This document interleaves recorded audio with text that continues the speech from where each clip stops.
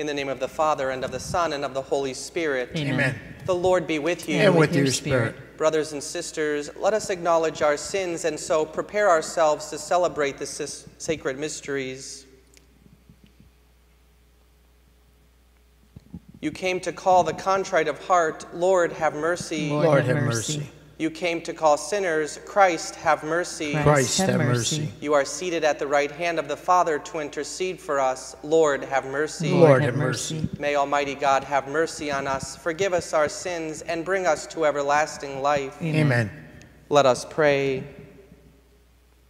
O God, who led St. Martin de Porres by the path of humility to heavenly glory, grant that we may so follow his radiant example in this life as to merit to be exalted with him in heaven.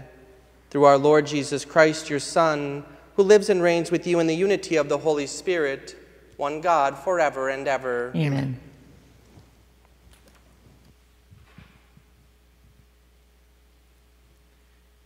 A reading from the letter of St. Paul to the Romans.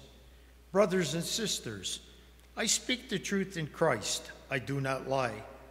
My conscience joins with the Holy Spirit in bearing me witness that I have great sorrow and constant anguish in my heart. For I could wish that I myself were accursed and cut off from Christ for the sake of my own people, my kindred according to the flesh. They are children of Israel. Theirs the adoption, the glory, the covenants, the giving of the law, the worship, and the promises. Theirs the patriarchs, and from them, according to the flesh, is the Christ, who is over all. God bless forever. Amen. The word of the Lord. Thanks be to God. The responsorial psalm, Praise the Lord, Jerusalem. Praise the Lord, Jerusalem. Glorify the Lord, O Jerusalem. Praise your God, O Zion. For he has strengthened the bars of your gates. He has blessed your children within you. Praise the Lord, Jerusalem. He has granted peace in your borders. With the best of wheat he fills you. He sends forth his command to the earth. Swiftly runs his word. Praise the Lord, Jerusalem. He has proclaimed his word to Jacob, his statutes and his ordinance to Israel. He has done thus for any other nation. His ordinances he has not made known to them. Hallelujah. Praise the Lord, Jerusalem.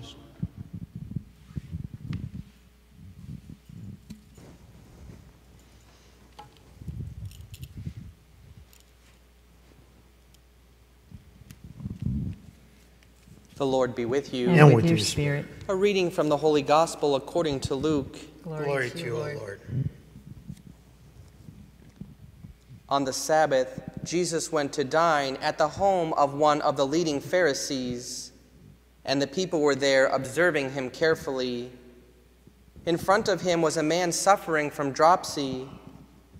Jesus spoke to the scholars of the law and Pharisees in reply, asking, "Is it lawful to cure on the Sabbath or not?" But they kept silent. So he took the man and, after he healed them, dismissed him. Then he said to them, "Who among you, if your son or ox falls into a cistern, would not immediately pull him out on the Sabbath day?"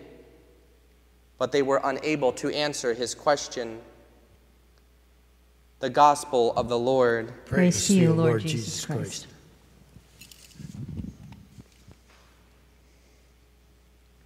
When I was in the seminary, I studied in Baltimore, Maryland at St. Mary's Seminary and University.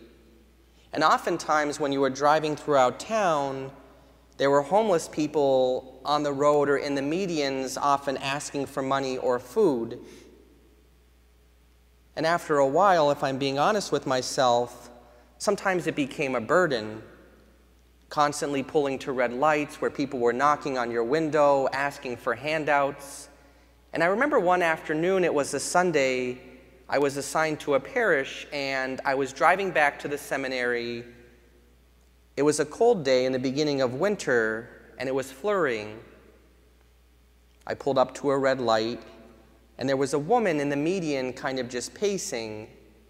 And of course, in my mind, I thought, is this woman going to knock on my window? Is she going to be looking for a handout? And she knocked on my window first, and I rolled it down. The light was still red. And she simply said, "Thank you for your calling."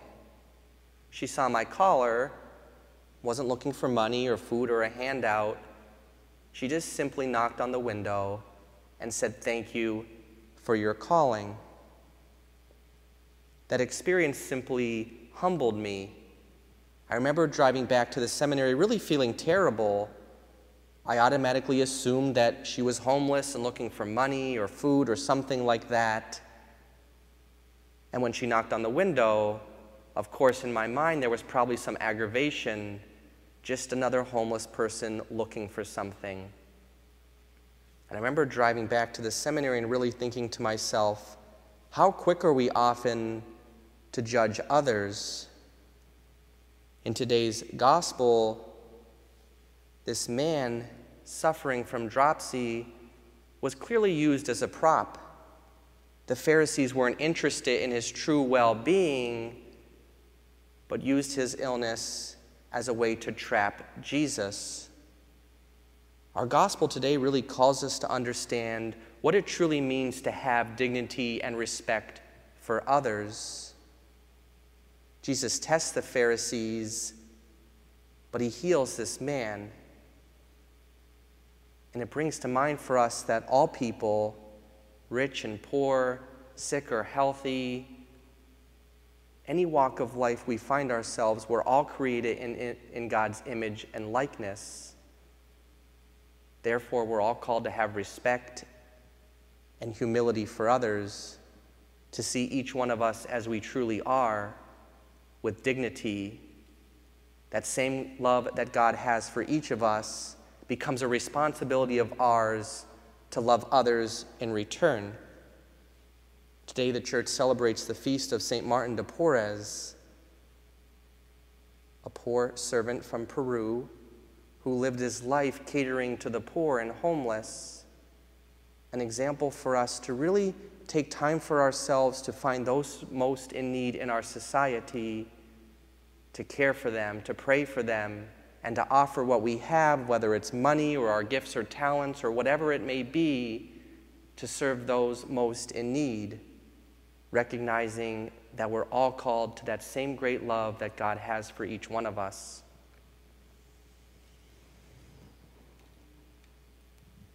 Let us stand now and offer our prayers to God, the Almighty Father. We pray for all those who lead the church, that after the example of St. Martin de Porres, we may be called to serve those most in need. We pray to the Lord. Lord, hear our prayer. We pray for all the sick and suffering, all those who are homeless or in need of food or clothing or shelter, that God may provide for them. We pray to the Lord. Lord, hear our prayer. We pray for the conflict in the Middle East, especially Israel, that they may come to resolution and all parties may seek peace and reconciliation. We pray to the Lord. Lord, hear our prayer. We pray for all those in the military, abroad or at sea, that God may protect them, give them strength, and the loving arm of our Lord may always give them that peace, that he is there to love them. We pray to the Lord. Lord, hear our prayer. We pray for ourselves, that we too may lead with humility, treating everyone with dignity and respect. We pray to the Lord. Lord, hear our Lord, hear our prayer. And we pray for those who have died. May they come to eternal life in heaven. We pray to the Lord. Lord, hear our prayer. Heavenly Father, we gather here with humble hearts, and we ask that you hear and answer these prayers, if they be in accord with your most holy will. For we ask them through Christ our Lord. Amen. Amen. Blessed are you, Lord God of all creation, for through your goodness we have received the bread we offer you, fruit of the earth and work of human hands. It will become for us the bread of life. Blessed be God forever.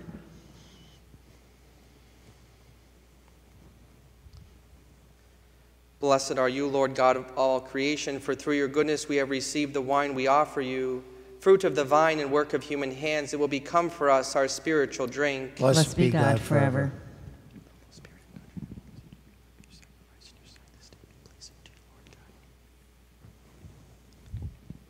pray, brothers and sisters, that my sacrifice and yours may be made acceptable to God, the Almighty Father. May the Lord accept the sacrifice at our hands for the praise and glory of his name, for our good and the good of God's holy church. Most merciful God, who were pleased to create in Blessed Martin de Porres the new man in your image, the old having passed away, graciously grant, we pray, that renewed like him, we may offer you the acceptable sacrifice of conciliation through Christ our Lord. Amen. The Lord be with you. And with your spirit. Lift up your hearts. We lift them up to the Lord. Let us give thanks to the Lord our God. It is right and just. It is truly right and just, our duty and our salvation, always and everywhere to give you thanks, Lord, Holy Father, Almighty and eternal God.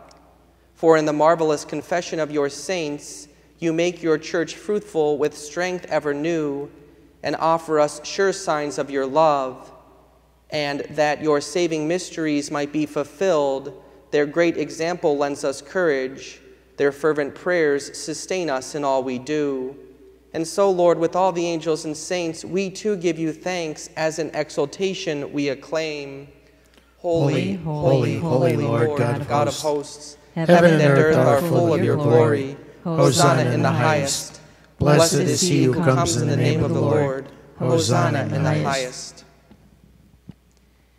You are indeed holy, O Lord, the font of all holiness. Make holy, therefore, these gifts, we pray, by sending down your Spirit upon them like the dewfall, so that they may become for us the body and blood of our Lord Jesus Christ. At the time he was betrayed and entered willingly into his passion, he took bread and, giving thanks, broke it and gave it to his disciples, saying, "Take this, all of you, and eat of it, for this is my body, which will be given up for you."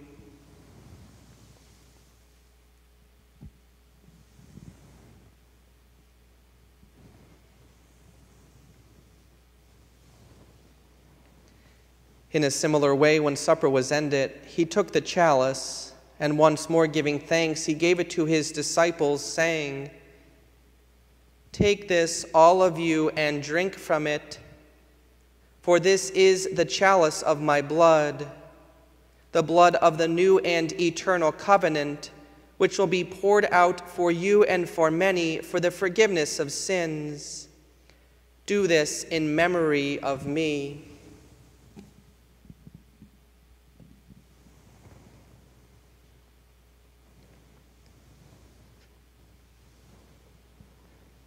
The mystery of faith. We proclaim your death, O Lord, and profess your resurrection until you come again. Therefore, as we celebrate the memorial of his death and resurrection, we offer you, Lord, the bread of life and the chalice of salvation, giving thanks that you have held us worthy to be in your presence and minister to you. Humbly we pray that, partaking of the body and blood of Christ, we may be gathered into one by the Holy Spirit. Remember, Lord, your church spread throughout the world, and bring her to the fullness of charity, together with Francis, our Pope, and Joseph, our Bishop, and all the clergy. Remember your servants, Joanne Pisano, Samuel Moranca, and Peter Savoia, whom you have called from this world to yourself. Grant that they who were united with your Son in a death like his may also be one with him in his resurrection. Remember also our brothers and sisters who have fallen asleep in the hope of the resurrection, and all who have died in your mercy. Welcome them into the light of your face. Have mercy on us all, we pray, that with the Blessed Virgin Mary, Mother of God, with blessed Joseph, her spouse, with the blessed apostles and all the saints who have pleased you throughout the ages, we may merit to be co-heirs to eternal life, and may praise and glorify you through your Son, Jesus Christ. Through him and with him and in him, O God, Almighty Father, in the unity of the Holy Spirit, all glory and honor is yours forever and ever. Amen. At the Savior's command, informed by divine teaching, we dare to say, Our Father, who art in heaven, hallowed be thy name. Thy kingdom come, thy will be done, on earth as it is in heaven. Give us this day our daily bread, and forgive us our trespasses, as we forgive those who trespass against us. And lead us not into temptation, but deliver us from evil. Deliver us, Lord, we pray, from every evil. Graciously grant peace in our days, that by the help of your mercy we may be always free from sin and safe from all distress, as we await the blessed hope and the coming of our Savior, Jesus Christ. For the kingdom, the power, and the glory are yours now and forever. Lord Jesus Christ, who said to your apostles, "Peace I leave you, my peace I give you," look not on our sins, but on the faith of your church, and graciously grant her peace and unity in accordance with your will, who live and reign forever and ever. Amen. The peace of the Lord be with you always. And with your spirit. Let us offer each other the sign of peace. Lamb of God, you take away the sin of the world, have mercy on us. Lamb of God, you take away the sin of the world, have mercy on us. Lamb of God, you take away the sin of the world, grant us peace.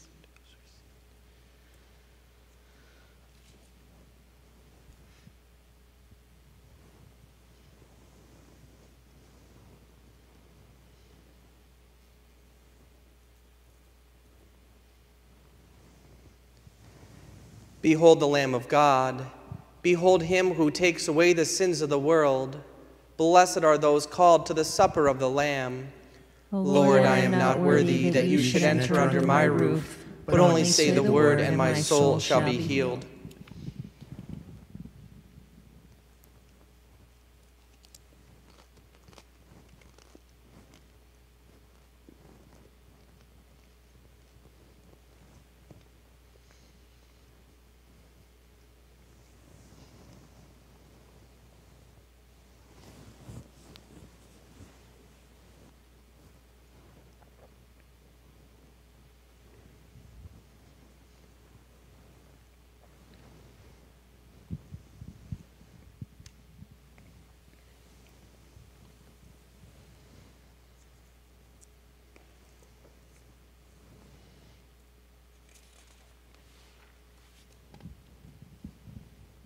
Let us pray. By the power of this sacrament, Lord, we pray, lead us always in your love through the example of Blessed Martin de Porres, and bring to fulfillment the good work you have begun in us until the day of Christ Jesus, who lives and reigns forever and ever. Amen. The Lord be with you. And with your spirit. May Almighty God bless you, the Father, and the Son, and the Holy Spirit. Amen. Go forth in the peace of Christ. Thanks be to God.